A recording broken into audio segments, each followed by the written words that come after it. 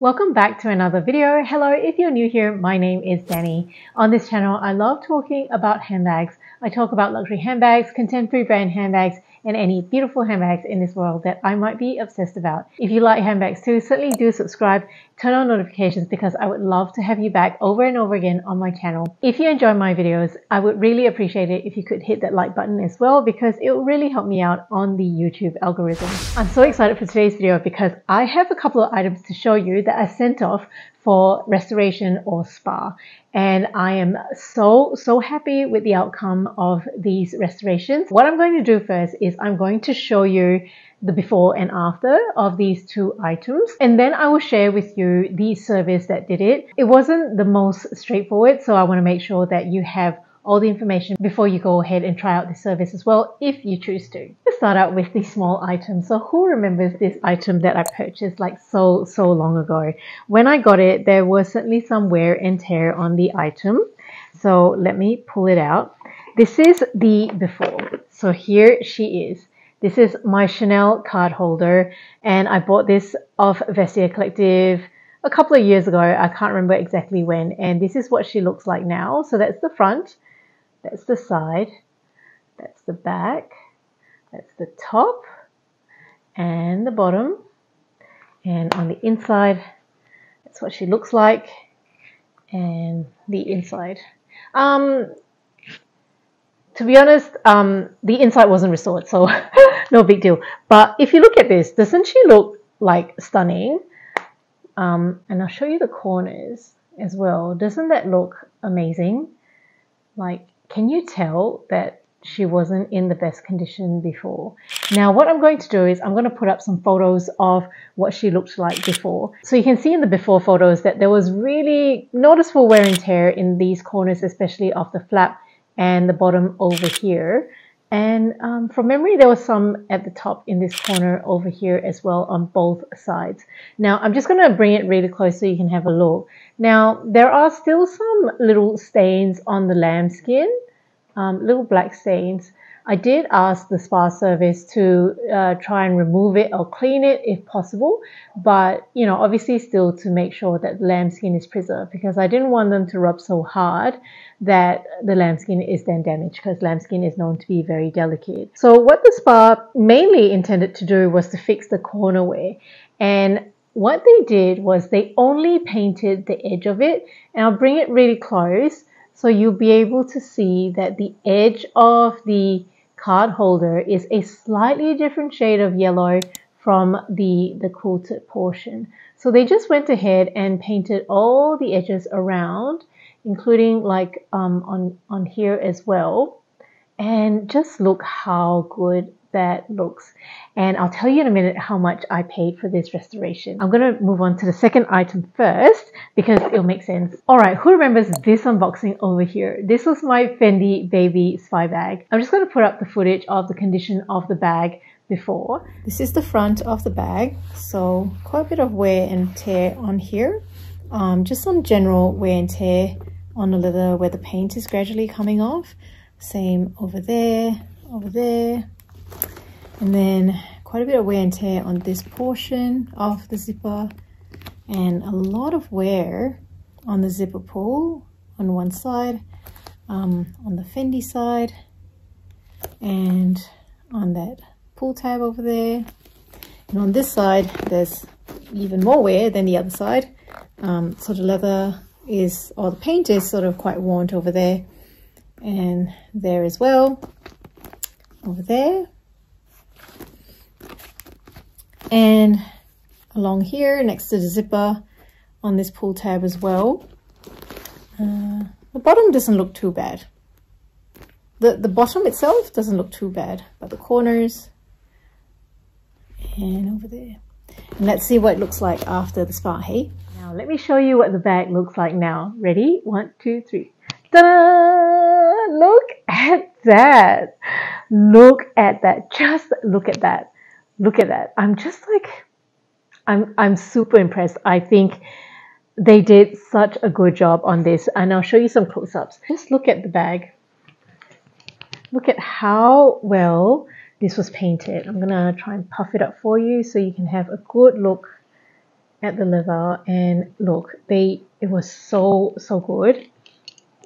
And that's the other side, and that's the bottom. But essentially they did a really good job on the whole bag. I'll show you the zipper pull as well. This is what it looks like now. Yeah. And the other side of the zipper pull, this is what it looks like now. This is what the tabs look like, and this is what they look like now. Okay. Does it look like brand new or what?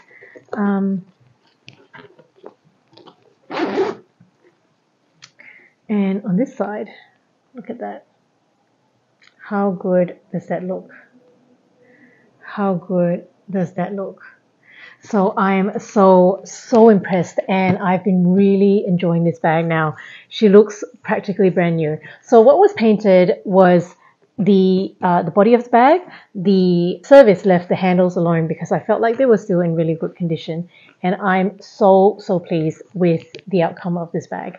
Now, in terms of a couple of hiccups, as I mentioned earlier in the video, there was one very small hiccup with this bag. When I picked it up, they had forgotten to paint a small section of the bag.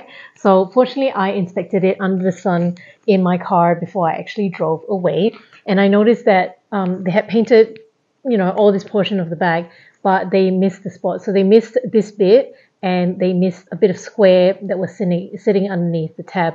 So I just took it back in to the store before I left, and I said, you forgot to paint this, you missed the spot.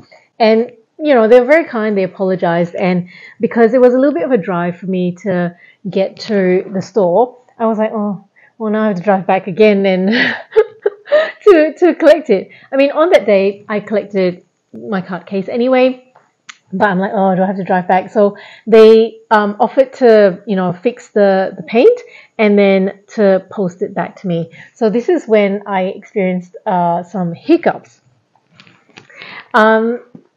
They use a courier, of course, to have the bag delivered back to me.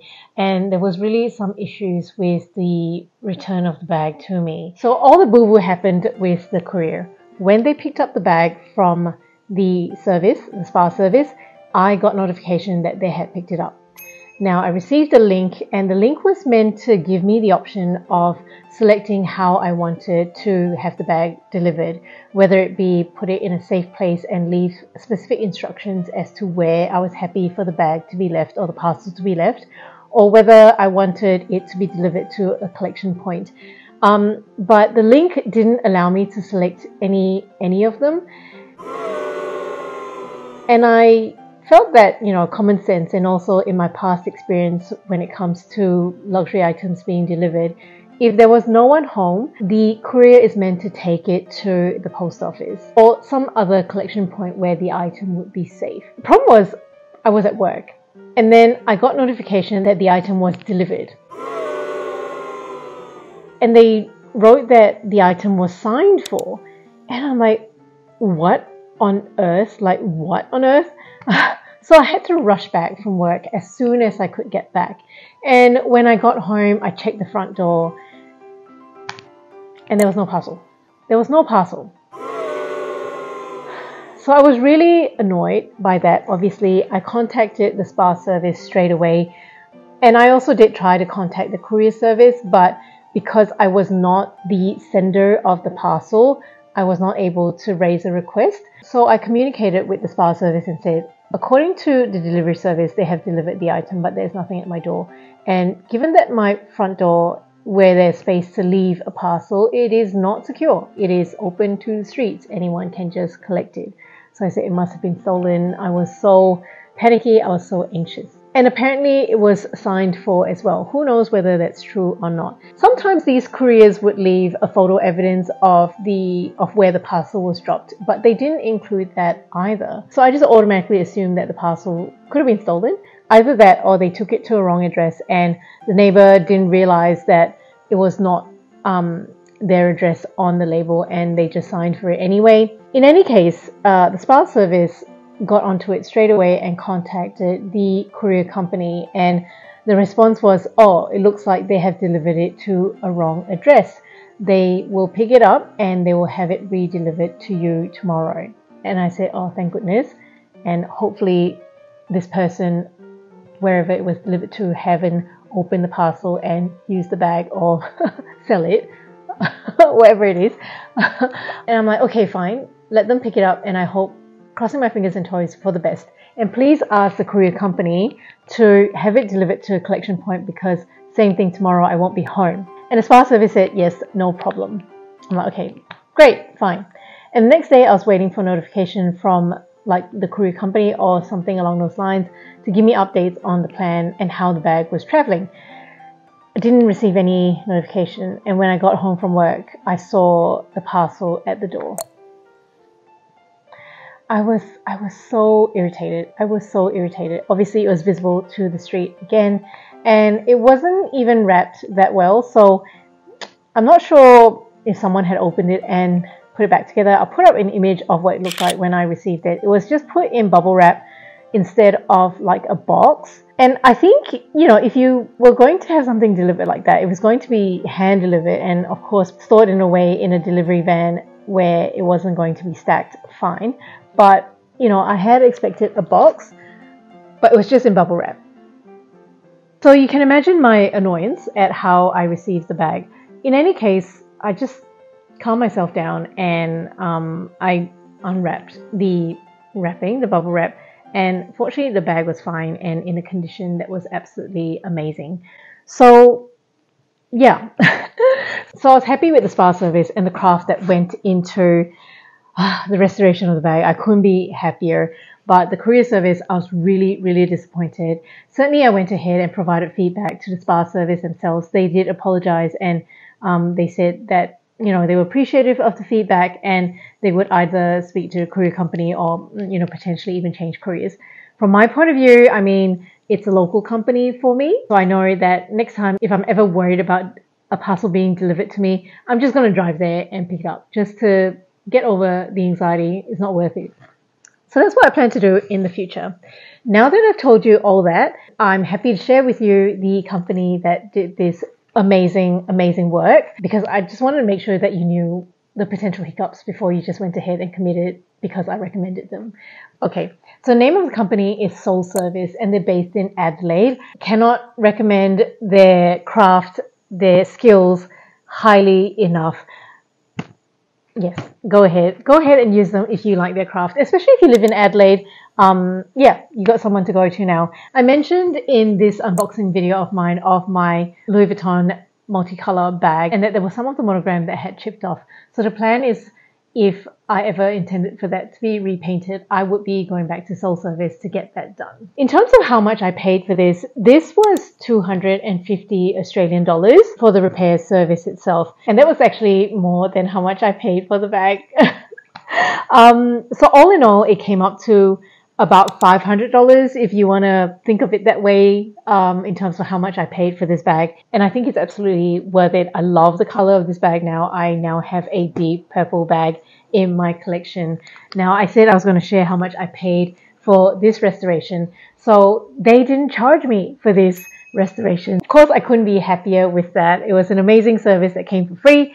But what I did do was I dropped off this bag for restoration. I dropped this off for restoration, and I also sold 2 bags with them. So I consigned my Saint Laurent wallet on chain as well as my Chanel wallet on chain with them. And because I gave them quite a bit of business, so to speak, they were very kind and just restored this for free for me. So there you go. Look at all that hardware. So along here on the top of the flap, as well as in these corners as well, and a koala clasp over there, it says Louis Vuitton Paris. And then that's what she looks like from the side. There are 2 D-rings over here. That's what she looks like